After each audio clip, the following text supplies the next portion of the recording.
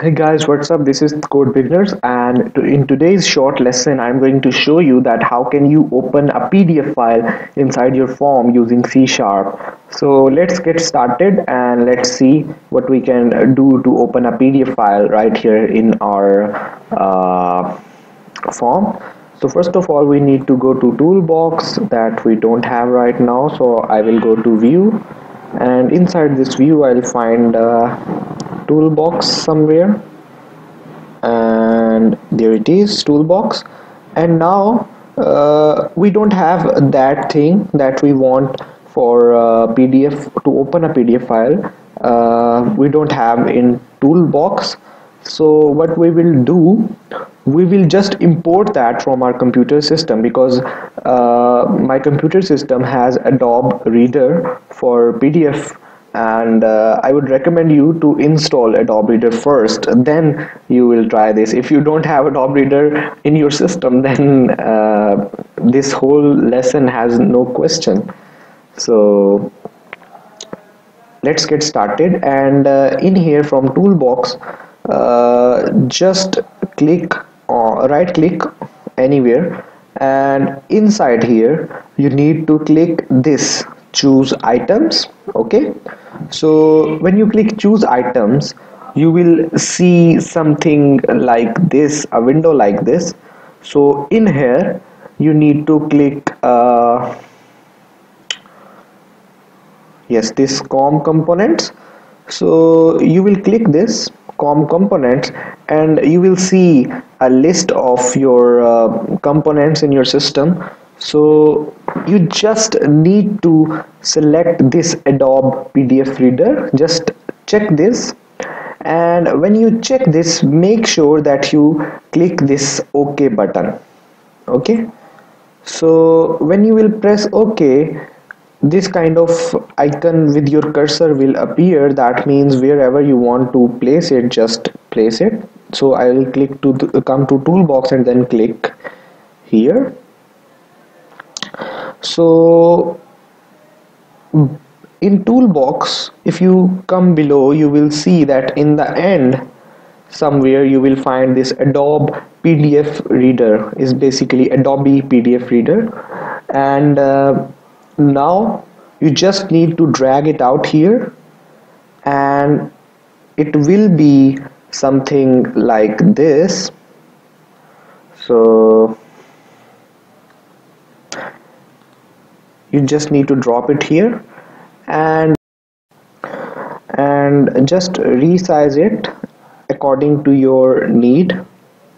Okay, and right here. So you can also do that from here, from there's will be something anchor. Yes, anchor. You can also fill it up. So if you fill it up, it will make sure that it has a safe distance from the corners and it doesn't look bad. So the next thing that you need to do, you just need to drag a button here in order to make a PDF file open. If you remember that in my 20-second video, I have told you about uploading or opening a file concept. In that concept, I have used open file dialog. So same thing I'm gonna do here. I will use the same concept of open file. So make sure that you have watched my 20-second video tutorial before that video. Okay, so now I will double click on that button, and this event for that button will be created. But let me change the name of my button and just select this. Okay, like this, click on that and it will be selected, and then you need to come here and change the text of your button as open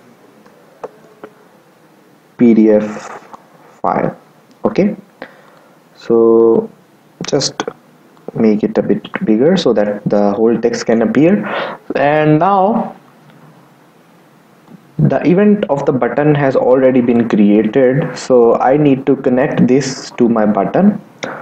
So for that purpose, I'll click on the button, and inside here I will write some simple code. And if you are familiar with open file dialog, this thing, and now I need to create a variable, like I will name it as var, and new, because C sharp works with objects, so I have to do that. Now you can see a variable has been created. Okay, and now on the basis of this variable I have to identify whether a file, whether user has pressed the button to get the file or not. I mean, if user has selected the file or not. If the user will select the file, then it has to copy its source and open it. Otherwise, if user is not selecting any file, then it has nothing to do with that file, okay, or with any other file, you can say. So I'll mark a condition here as if var, that variable of open file dialog, var dot show dialog, what it will do, it will show the dialog box from where you can select any file, and then it needs to make sure that if any file is selected or not. So for that purpose, what I will do, I will write here system dot windows dot forms dot dialog reserve dot okay. Yes, so you can see I need to write it like this. Now I'll put curly brackets on.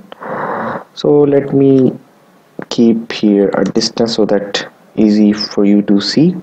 Okay, so now you can see that I have written a condition like that if variable dot show dialog, that means that if user press the open file dialog and if the dialog appears in front of him, then it need to make sure that user must select a file. If user don't select a file, do not go into that code what I am writing inside if.